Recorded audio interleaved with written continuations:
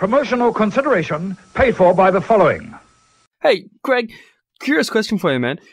Have you been shopping recently? I have not. Mate, well, I've got some good news for you. I know you're not a big fan of crowds, as most of us here at the B Plus aren't. Have you heard of Threadbox? I have heard of Threadbox. Man, then you would know how good they actually are. I mean, I just received my first crate, and holy moly, I'm amazed. Guys, if you're listening, go check out threadbox.Com.au. And they have everything from hats to socks to shirts to pants. It's fantastic.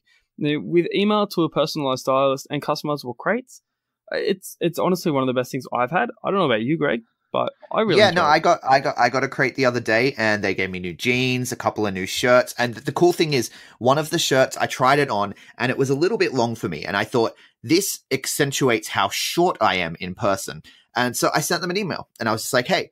This shirt, I feel like it makes me look really short because I'm kind of short. And they were like, send it back. We'll give you something else next month, like an extra thing. So I'm going to send that shirt back. And then next month, they're going to send me out something else. And I said to them, I've got lots of shirts. And they were like, well, we'll send you some accessories.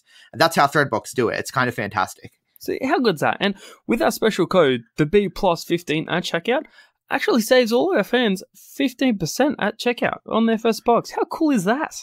Yeah, so head to threadbox.com.au today and use the code TheB+15 to get your first box as soon as you can. Ladies and gentlemen, this is the main event of the evening.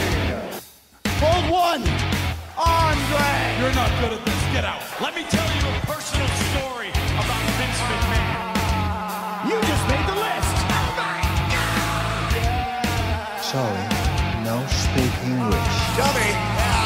Goodbye and good night. Hold two, on bar. It's still real to me, damn it. Dummy. Yeah. This is the worst town I've ever been in.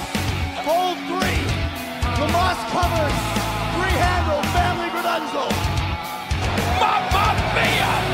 And now, Unchained.media presents the B Plus Podcast with your host, Greg Unchained. It's me, Austin. It was me all along, Austin. number four, armbar. I will never retire. I still got 200 more. I got 200 more holes to lift. All right, fellow B Plus players, welcome to the B Plus podcast. Today is Monday. You know what that means. It's time for Impact Zone. And what an episode of Impact it was this week. Joining me as ever to talk about Impact, the regular Jay. How are you, Jay? I'm in a bad mood. What, you're not thankful? No. You don't have anything to be thankful for? I've got nothing to be thankful for. Impact go suck one for this week. Not a fan. Sorry, Impact. Impact Wrestling put out a Thanksgiving episode this week, anyone who doesn't know. We Australians are not a very grateful bunch. We don't do Thanksgiving. We have nothing to be thankful for. And right now I'm not being very thankful after what I've just watched. I enjoyed it. I don't know. You messaged me in the chat earlier today and you were just like, because we have a staff chat for the B+. And yeah, you messaged me just being like, don't even bother. We don't need to do a podcast this week. It was stupid. Don't even. And I'm like, so I'm like out because it's my birthday weekend. So I was like out doing some things and whatnot. And also enjoying some Black Friday sales, which was awesome. Picked up some really cheap comic books and stuff, which was fun. But yeah, I'm anticipating like what's going on. I want to know what was so bad about Impact this week. And then I get home, I fire it up, and I enjoyed every single minute of it. And I think part of the reason I enjoyed it was because I'm sitting there just pissing myself laughing, thinking about how much you were fuming the entire episode. Yeah, well put. I was just, I was watching it and going, yeah, so are we going to have a match? Goes to a break. Segment. I was like, okay, another segment. Another segment. No matches. And then we obviously get to the last match, and then after that, it's the end. I'm like, are you serious? Well, if you include the flashbacks, there were 3 matches. Yeah, but I don't watch them. Yeah, no, skip straight past them. All right, I'm going to run through the results for everyone who wants to know. So basically, this was the Eli Drake Gravy Train Turkey Trot. Am I saying that right? Eli Drake Gravy Train Turkey Trot? Yeah. EDGT3, as Desmond Xavier proposed, which I like that, EDGT3. I think that's a good name for it. It's almost harder to remember than Eli Drake Gravy Train Turkey Trot. So the concept gets introduced. There's going to be 5-man teams, and the loser has to wear a turkey costume. So whoever eats the pin ends up having to put on the turkey costume, and it's a tradition that goes back a whole year. Falabar and Eli Drake are the captains of the teams, and they're going to draw the names from the lottery. Then we get a GWM flashback to last year's turkey trot match. Skip. Yeah, skip that. Go straight back into the ring, and we've got Falabar. He picks KM, which is lucky because KM is his translator. Then we get Drake, who picks Katarina, which was a nice surprise. I'm like, okay, the girls were eligible as well. Then we get another GWM flashback, this time to Chris Sabin versus AJ Styles in the Turkey Bowl match. Skip. Yeah. Then we find out that Kikutaro is on Falabar's team. I thought that was interesting. Like, Kikutaro is just showing up for a random episode of Impact. Okay, the one good thing about the whole episode. That was Kikutaro showing. I wouldn't say that. Maybe he was a second best. There was a best, but we all know what that was. Yeah. Are you going to say Falabar? No. I was going to say Scarlet Bordeaux. Right. Well, look, we'll get to that, won't we?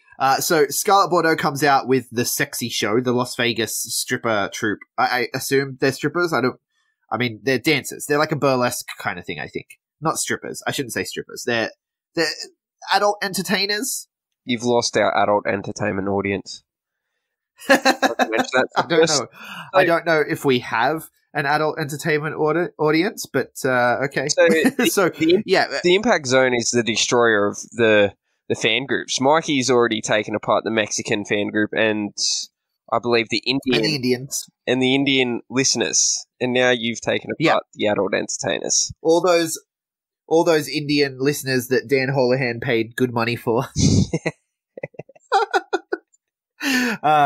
Shout out to Dan Holohan, Heel Turn TV. Did some stuff with us a while ago. He's a good bloke. So Scarlet Bordeaux comes out with the sexy show, and they do their thing. And then we get a compilation of smoke show auditions. This was probably the highlight of the show for me because we got Shark Boy trying to ride a skateboard. Shark Boy hasn't been seen on Impact for ages. No, he was on Being the Elite recently, though. Yeah. Oh well, I don't watch that, so I would not know. I don't really keep if. Judging by these podcasts, everyone should know that my main focuses are on WWE, Impact, Lucha Underground. Everything else I do not watch. I cannot get into which is fair. Well, and PWA and Wrestling Go, your local stuff. You always you keep Wrestling up with Go, some of the local stuff. I love Wrestling Go. That's good. I'm going to my first PWA show soon, so that'll be interesting. Wait, you haven't been to a PWA show? I've never been. Oh, man, it's next level. Like, the guys that, just to give you an idea, like the guys that are headlining Wrestling Go, like your Matty Wahlbergs and stuff, your Ricky Souths, they're like mid-card at PWA. Which is disappointing.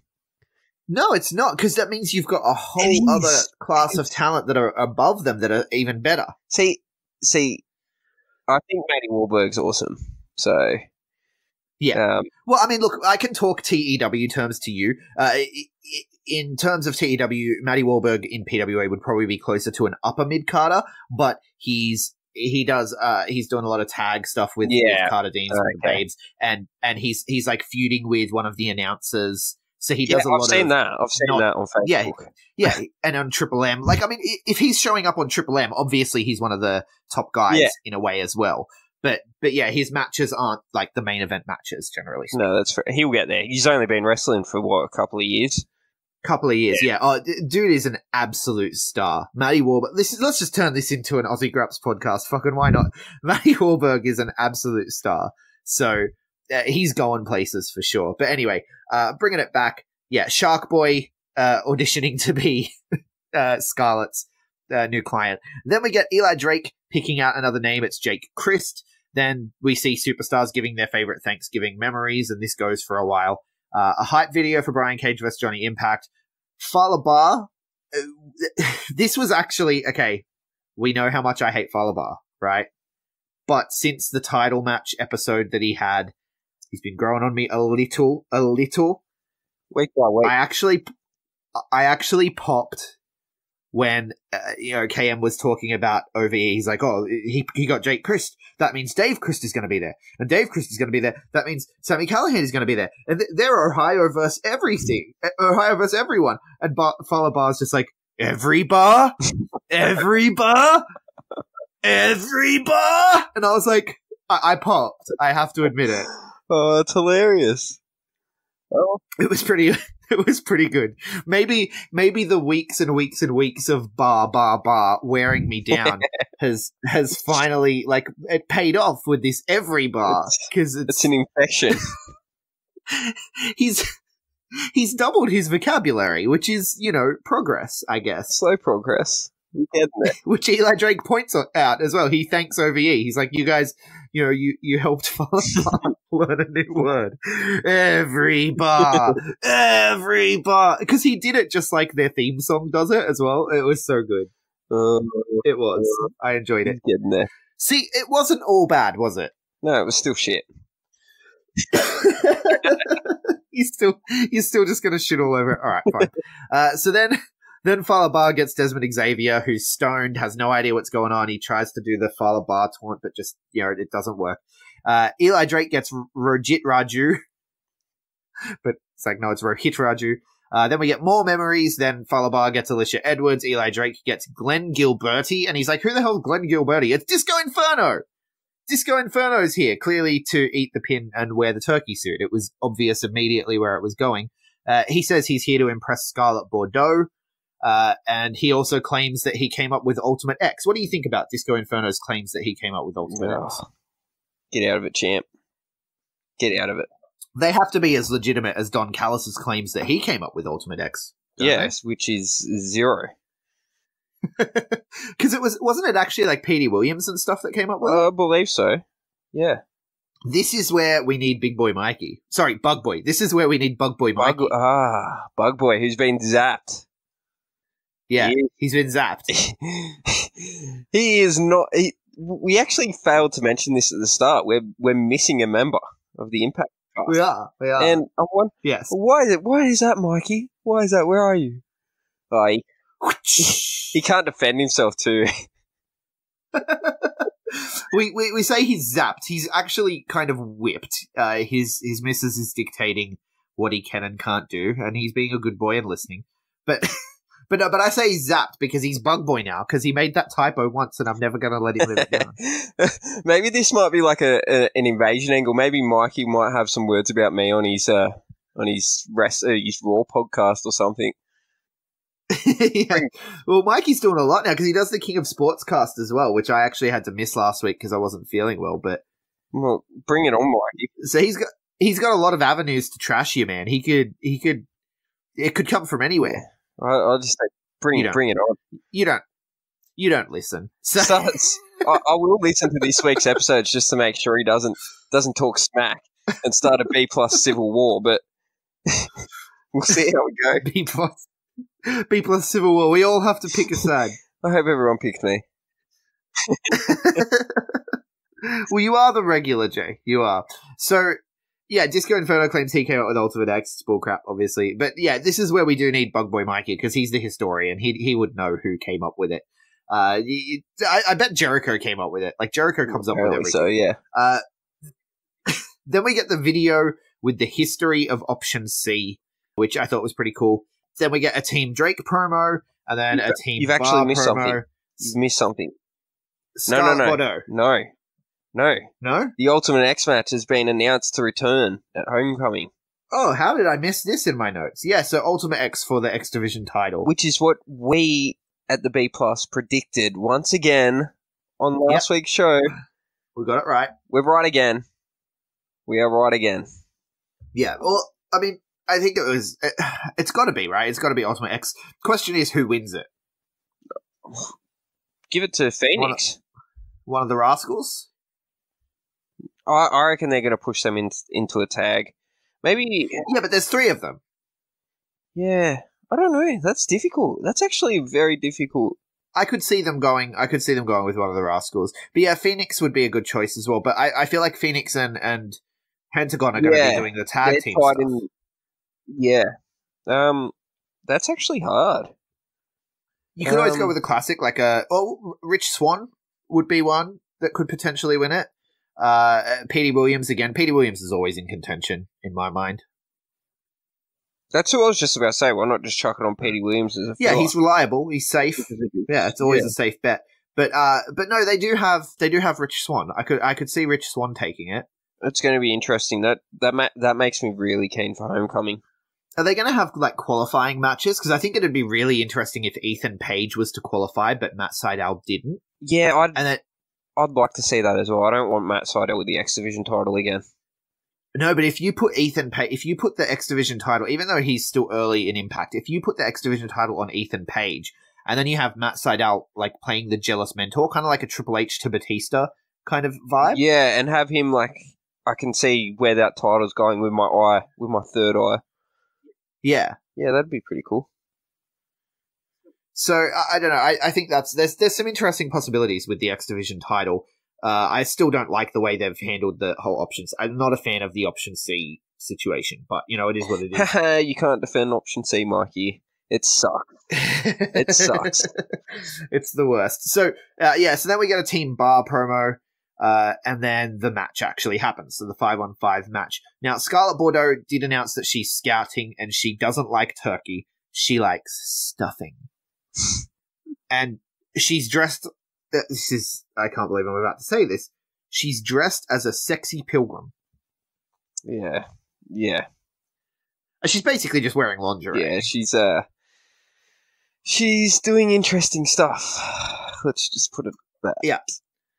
Yeah, so one thing from the introductions to the match that I want to point out, Katarina, they're in Las Vegas, right, which is known as Sin City. Katarina billing herself as from the original Sin City, London, England, was brilliant. Fantastic heel move. Oh, so good. She's going to get destroyed next week. I really enjoyed that. That's right. Next week she's got Jordan Grace, right? Yeah, and we also get the Rascals debut next week, which we were like, why is it 2 weeks from now? Why isn't it just next week? And now we know it was because this was a Thanksgiving episode. So, yeah, but anyway, so we get into the match, and the match just kind of happens. There's no major things in the match. I mean, Desmond Xavier stole the show, I would say. Which he always does. He done it on his one night only appearances as well. Yeah, everything he does is crisp and exciting. Yeah, he's a killer. He's a future star. Yeah. Kikutaro had some fun spots, specifically with Jake Christ. You know, just they're there to have a laugh. And Falabar did his roll spot, and everyone rolled over Disco Inferno, even the underage ref who ran away from Scarlett Bordeaux last week with a bun. Oh, wow. Yeah. And so Scarlett Bordeaux's at ringside as well, obviously. And then Disco Inferno ends up losing the match. Sorry, Glenn Gilberti. I don't think they're allowed to claim Disco Inferno. I think WWE probably owns that or something. But Disco Inferno, he will always be Disco Inferno to me. He loses and he refuses to wear the turkey suit. Then Scarlett Bordeaux convinces him to put it on because she's Scarlett motherfucking Bordeaux. And then she tells him he looks like an absolute idiot. And that's the end of the show. For that. That was... I will look. Let's get a little kinky. Why not? I'm just watching it. I'm just like, please humiliate me, Scarlett. Please, just make me do degrading things on television and tell me how absolutely pathetic I am. I'm all in. That's my audition. There we go. I'm not going to send in a video, but I will send that audio. Oh, and then you get flown over on a plane, and it actually happens. Greg Unchained from the B Plus and Unchained.media is perfectly willing to be weekly berated and degraded by Scarlett Bordeaux. Just putting it out there. Please. Please, Scarlett. Please. No, That went to a weird place. I thought it was a fun episode. I really did. I know you didn't like it, but I think, Thanksgiving, they assume no one in America watches TV, right? Like, all the shows that I normally watch, It's Always Sunny in Philadelphia, the South Park, like, all these shows take the week off for Thanksgiving because no one watches TV. What is Thanksgiving anyway? Like, Thanksgiving is like when the Pilgrims landed in America, and and they did the whole thing with the Indians, and they probably killed people. I don't know. It's American history. It's not our history. I barely know our history. I barely know wrestling history, and I run a wrestling podcast. It's no, but it's the whole Pilgrims and the Indians and the first meal and they got together and all that sort of stuff. So yeah. I don't know. It's their big American holiday. It's their big tradition. It happens every year right before my birthday. It's pretty much our Australia Day. No, that would be the 4th of July. That's American Independence Day. 4th of July is like our Australia Day. Yeah. Or actually, no, because our Australia Day does commemorate the landing, doesn't it? Yeah. Yes. Yeah, so it's like one of their versions of our Australia Day. They have a bunch of, because they have President's Day as well. Yeah, where's our public holidays? Man, Australians are just like, yeah, nah. Like, we're not having I'm alright. A public holiday for that. We'll take any excuse. We'll take any excuse for a barbie. We're just gonna sing VB titties and have a barbie. Have a pack of Winnie Blues. Just for those of our listeners in the UK and Australia, this is how we talk. Absolutely. I'll grab my phone and hit you with it. No, not putting this on. Gonna go down to the servo, buy some durries. You might. Oh wow! You know, Impact's been good when we're talking about going down to the servo and buying durries. We're not even talking about wrestling anymore. It's gonna sink a few darts outside. Get me silver pillow outside of PWA. I'm gonna sink a couple of tinnies and some darts. Any Americans listening are like, what the fuck are these guys talking about? What are these darts? What are they doing with darts? Are they smoking darts? Darts is a colloquial term for cigarettes, for those who don't know. And but anyway, it's gonna pull some cones and fall asleep on my silver pillow. Welcome to my official podcast, Talking Australia, with Greg Unchained and your host, the regular Jay. Australia, cunt. No, that's all we have time for the Impact Zone. We did our best. We made it to 20 minutes. I think that's as far as we can go. Yeah, really. It is. I'm just glad that next week's going to be normality again, and we're going to get a full Impact show, which I'm looking forward to. Absolutely. And some of the stars of Impact are actually here today, right now, as we talk. I'm getting message updates from people in Melbourne about the matches that are underway for World Series Wrestling. So Brian Cage is out here defending the X Division title. It's not tomorrow. Tomorrow they're still in Melbourne, then they're in Perth on Sunday, and then they're in... that's right. They're in Penrith on Monday. That's why are you not I couldn't go because I've been working away for work. So okay. I thought it best not to buy tickets, and luckily I didn't. Yeah, so you're missing out on Austin Aries and Brian Cage. Yeah.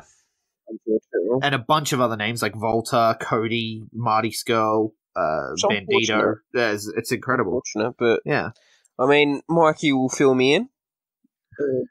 Yeah, do you reckon our boy Robbie's going to win the title off Austin Aries? He's got to, right? Maybe Austin Aries might chuck a big sook. No sell the finish.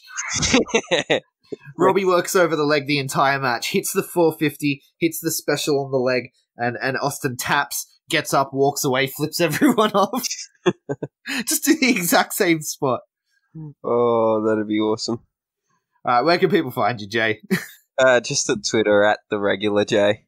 And so if you want to tell him how wrong he is about this episode and how it was the greatest episode of Impact ever, at the regular J. I am at Greg Unchained on Twitter, at the Greg Unchained on Instagram. We collectively are the B+ Wrestle on Twitter because wrestling wouldn't fit. The B Plus Wrestling everywhere else. I feel like I stuffed that up. Every time I say it, I feel like I stuff it up. The B Plus Wrestle on Twitter, the B Plus Wrestling everywhere else. 5-star review on iTunes if you want to. If you don't, I mean, I'm not your boss, man, but I'm thankful. I'm thankful for those who do. Hold one. Arm drag. You're not good at this. Get out. Let me tell you a personal story about Vince McMahon. You just made the list. So, no speak English. Dummy. Yeah. Goodbye and good night. Hold two. Arm bar. This is the worst town I've ever been in. It's still real to me, damn it. Dummy. Yeah. Hold three. The moss covered. Three-handle family granunzo.